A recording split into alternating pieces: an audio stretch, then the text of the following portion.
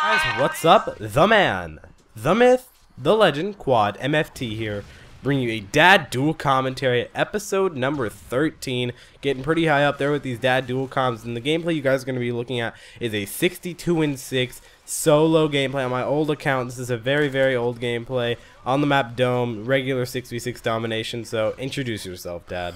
What's up, Warriors? Yeah, this is my gameplay, actually. It took me. Yeah, I do wish, because it would take me like 7 or 8 games to get 62 kills. So, you know, but you did it in one, apparently. Apparently, I did, because that's what we're watching right now. So you've been thinking about this topic a lot recently, and you've been wanting to share it. I was talking to a friend about, you know, he actually had some troubles, and he actually had to go to rehab. And I was talking to him. He got out, and I was talking to him about it, and I thought, you know, that's what he went through was pretty amazing, you know, because I mean, people oftentimes they get themselves in trouble with drugs. I'm sure you've heard of that, you know, and then they have to go to rehab because they start doing things that they shouldn't do, and as he told me about it, I thought that sounds really interesting, because you go into rehab. I mean, you live there. You aware of that? Free living space. Yeah, so you go there and you live there, and they feed you, right? Kind of like your life, actually. A lot like my life. I think you're in rehab right now. Basically. Yeah, I mean, so you go there. They don't expect anything. You don't have to work when you're in rehab, and you know, my life's been pretty busy recently. So I thought, you know what, maybe I should go to rehab. Yeah, I do, because I was thinking either a cruise or I could go to rehab. Is rehab free? No. Well, your insurance takes care of it, so yeah. But vacation isn't free. That's true. Rehab sounds like a really, really nice place. Well, it might be, because I think he was telling me, you know, you wake up in the morning and they serve you breakfast, so you go to the meal. You know, it's kind of like a cruise. You know, you get to eat first thing in the morning, and then you go to group. And in group, you know, people tell some amazing stories. I mean, the horrible things that they've done because of the drugs that they've taken and things like that. Oh, you know, that so you hear some really, really cool things. You know, on a cruise you might sit by the pool or whatever, but if he found that when he told about the most horrible things that he ever did because he was drunk or he's, you know, using drugs or taking pills or whatever, people said, "You're so brave. We're so proud of you." You know, you tell the truth and you're honest about these horrible, horrible things you did. And then they say he's great. You know, and he said you never have to change out of your pajamas. You get to stay in your pajamas all day long at the rehab. Sounds a lot like my life nowadays. Yeah, I know. So I was thinking, it's, you know, it's kind of, it sounds like a pretty kickback life. So I don't know. I was trying to figure out what I could become addicted to, so that I could go to rehab. Get in there. Well, he said at night they, you know, like they'll have bingo or, you know, just games and stuff like that. So maybe they do Call of Duty. I'm not sure. It's possible. Some of them drop Moabs. Yeah, I think so. I think the people who've been in the rehab the longest are probably the best at Call of Duty. Have you ever played with somebody who's in rehab? No, would that be pretty cool? Yeah. I think it happens. I think it happens more often than you think. Really, probably. And how come it is when people, you know, they screw up their lives, they drink and drive, they say horrible things to their wives when they drink, they ignore their kids, they take all these horrible drugs, and then when they go to rehab, they stop and people praise them like they're a hero. So if you just do horrible things and then stop doing horrible things, you're wonderful. It's like saying you only have so much time to complete this in your mind. You know it's only going to take you 2 weeks, but instead you say 3 weeks, and then for getting it done early, you're like a magician. You get a bonus. Like yeah. So I was figuring I could really screw things up, and then just go and say, "Gosh, I'm so sorry. I'm going to go to rehab. I'm going to play some video games, and bingo, sit in my pajamas all day, every day." Yeah. And you don't have to work. I mean, it's pretty cool. Sounds like you're living the life. Yeah. I mean, I imagine that, you know, there's some things that aren't fun about it, because you can't go out, you can't go to the mall, you can't go to a movie. Who needs that stuff? Yeah. But I figure, you know, I think they might go to the zoo or something sometimes, a group activity. Field trips. Yeah.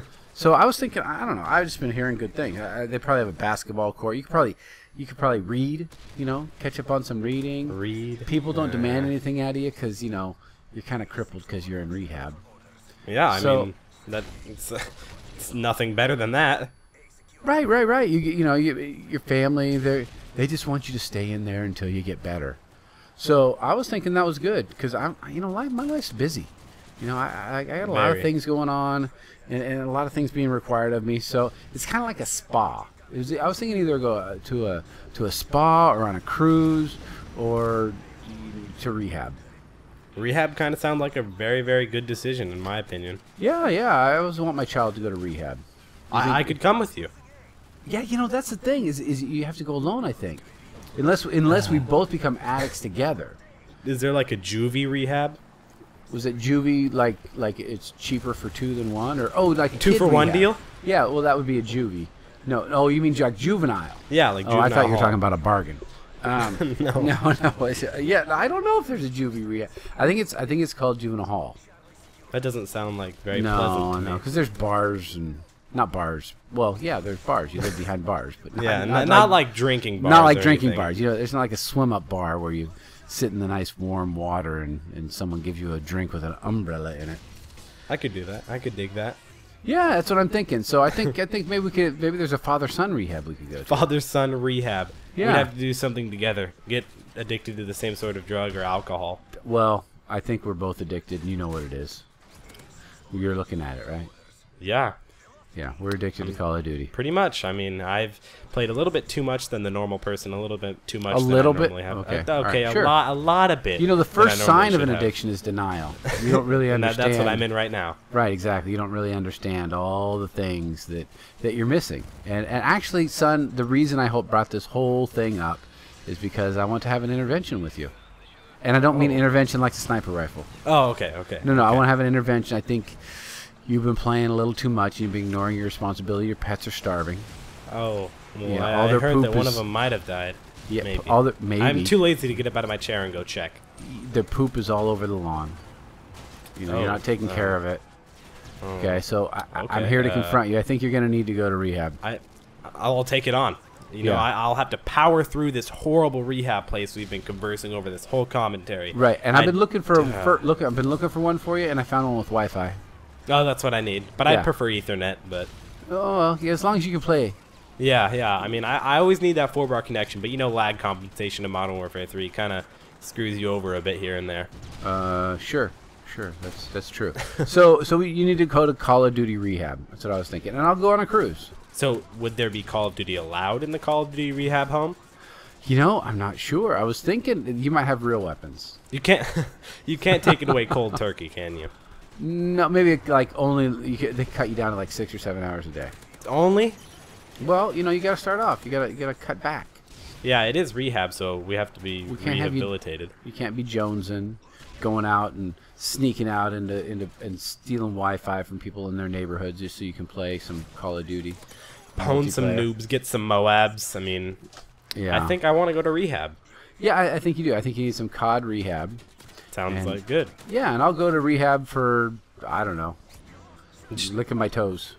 Sounds good. So I hope you guys really enjoyed this Dad Duel commentary. Always with the victory, guys. Again, this gameplay was pretty entertaining in my opinion. You guys could leave a like down below. You could also follow me on Twitter or like my Facebook page. Right here, it's been Quadmft. And I'll see we you are out of here. Thank you guys for watching this video, and on the left you'll be able to click on my most recent Weird Weapon Wednesday, a series that I have going on every single Wednesday, and on the right you'll be able to click on a mystery video, which is a randomized video that of the week I have chosen. So if you guys like this video, you'll definitely want to be clicking on that. It's been Quadmft, and I'll see you guys next time.